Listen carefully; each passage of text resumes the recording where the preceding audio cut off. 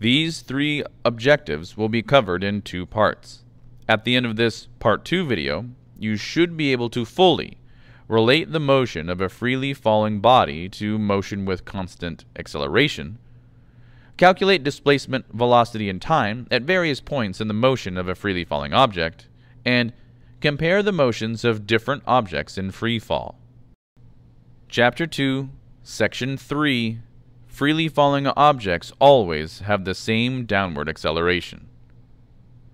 It may seem a little confusing to think of something that is moving upward, like the ball in the example in the previous video, as having a downward acceleration.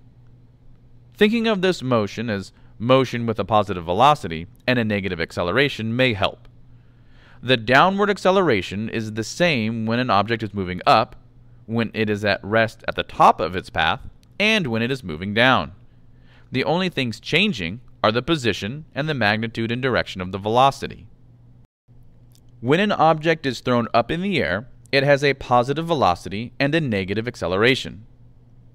From Figure 2.3, we see that this means that the object is slowing down as it rises in the air. From the example of the ball and from everyday experience, we know that this makes sense.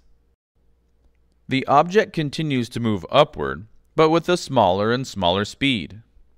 In the photograph of the ball, this decrease in speed is shown by the smaller and smaller displacements as the ball moves up to the top of its path.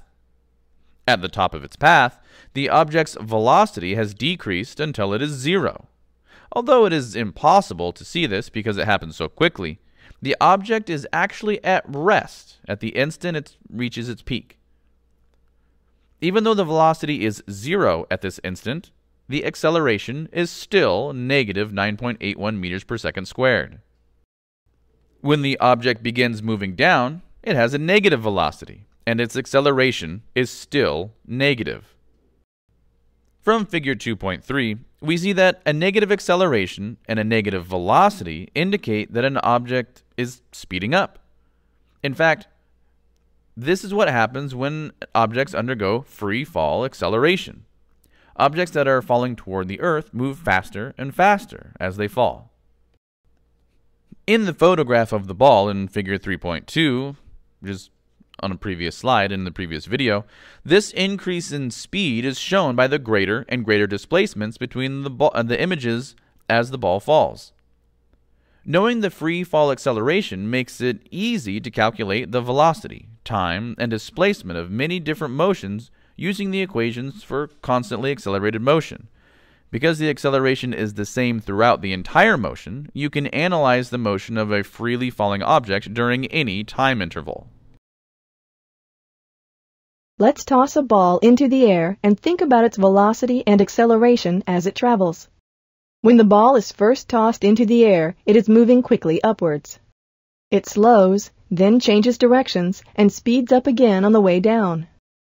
Let's look at this again and focus on the velocity. Suppose the initial upwards velocity is 20 meters per second. As the ball travels upwards, the velocity slows. Let's freeze the motion at the top.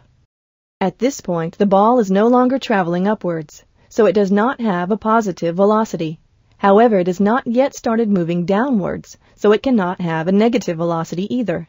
The ball must therefore have a velocity of 0. Next, the ball starts to descend and gains speed as it travels.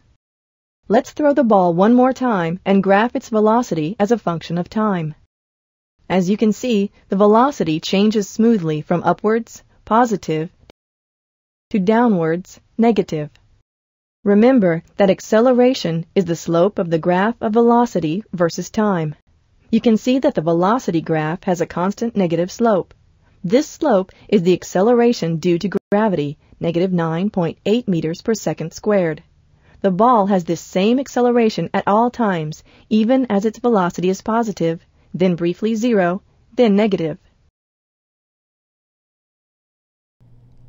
At this point, you should be able to fully relate the motion of a freely falling body to motion with constant acceleration, calculate displacement, velocity, and time at various points in the motion of a freely falling object, and compare the motions of different objects in free fall.